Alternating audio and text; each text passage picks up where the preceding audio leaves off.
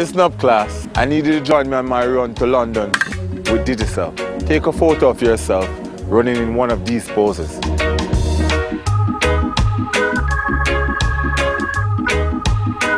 find out more, visit the Digicel Facebook page.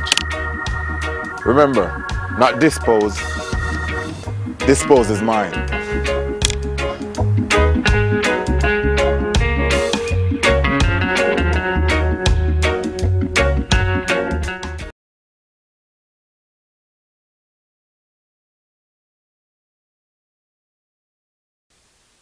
Let me begin my remarks by first thanking the government and people of Guyana for so willingly hosting this 13th annual Caribbean Conference on Sustainable Tourism Development.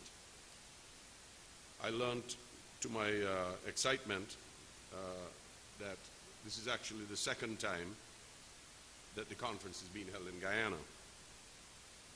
Just a dozen years after the country hosted the STC4 in 2000.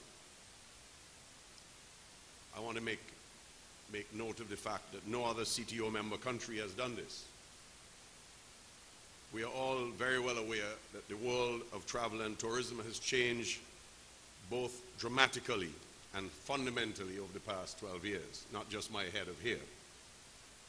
But the fact that Guyana is the first country to welcome back STC is a strong indication, in my opinion, that what has not changed is Guyana's commitment to the protection and sustainable use of its natural resources. It is not by accident, therefore, that since STC4, Guyana has emerged as a leader on the world stage in the battle to reduce global carbon emissions. I believe it was the result of a deliberate decision by the leadership of this proud country to stand up and be counted in the global fight against the vast extremes of climate change, and of course to lead by example. Yes, you can applaud.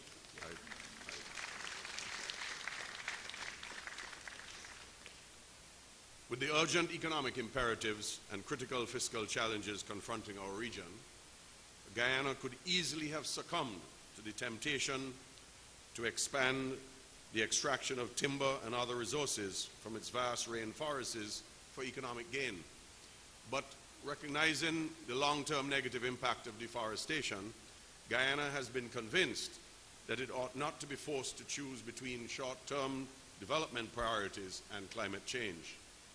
Even with the scary storm clouds of recession still hovering in our region, and the loud, insistent calls, including from the IMF and other good friends, that we must get our economic houses in order quickly, the Guyana government still chose to protect virtually its entire 40 million acres of rainforest.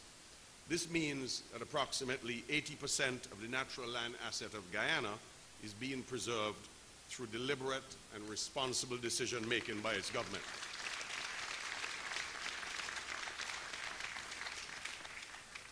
It is therefore my pleasure today to add to the global appreciation and applause for the Guyana government and people for placing such high value on your biodiversity conservation, ecosystem management, and climate change adaptation efforts. Guyana's initiatives in this regard are yet another example that the Caribbean is not hamstrung by its size and can lead the world.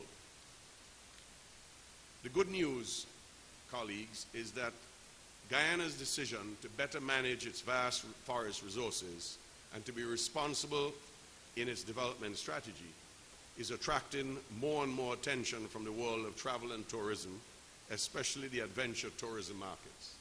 It's not by accident that we have such a good turnout of the media for this conference this week.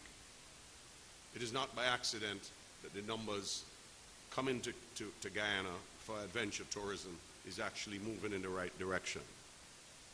It is no accident, therefore, that the theme chosen for this year's conference is keeping the right balance, sustaining our resources.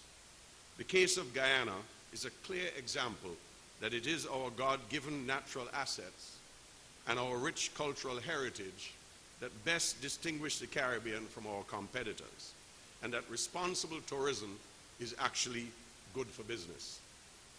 And with tourism being the leading money earner for so many Caribbean nationals, what this conference theme suggests is that in order to appropriately address the essentials of economic growth and poverty alleviation, we must each adopt a development strategy that is sustainability-based, and Guyana is a leader in that regard. Through the continuity and growth of this conference, CTO has been sending a clear and profound message to our region. Our message is that it is vital that the Caribbean becomes truly dedicated to sustainable tourism practices in order to maximize the economic benefits for all stakeholders, including local communities, businesses, consumers, and governments. It is now well established that tourism growth cannot be sustained unless today's interests are balanced with the vital needs of tomorrow. This is why CTO is playing such a leading role in promoting tourism awareness amongst our people and in establishing minimum standards for preparing and delivering the outstanding natural tourism products of our region.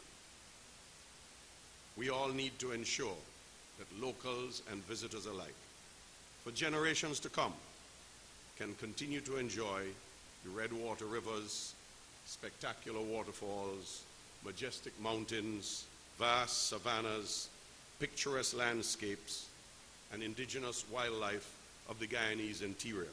Similarly, we need to better appreciate and manage the numerous white, golden, and black sandy island coastlines across our region, and show more respect for the value of the warm Caribbean Sea and its vital marine ecosystems. The healthiness and attractiveness of our forests, coastal zones, and marine ecosystems are major assets in our quest for economic wealth. Let us therefore do whatever is necessary to protect and to manage these same assets. This is why, colleagues, this annual conference focuses on the opportunities and benefits that exist through tourism for the development of our local communities and how to manage the environmental and cultural risks involved.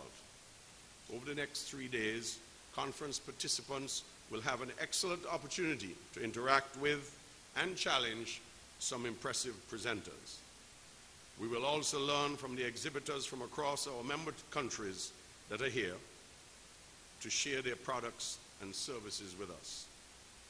And most importantly, we will experience the heritage and natural beauty of Guyana through local study tours, and some already began today.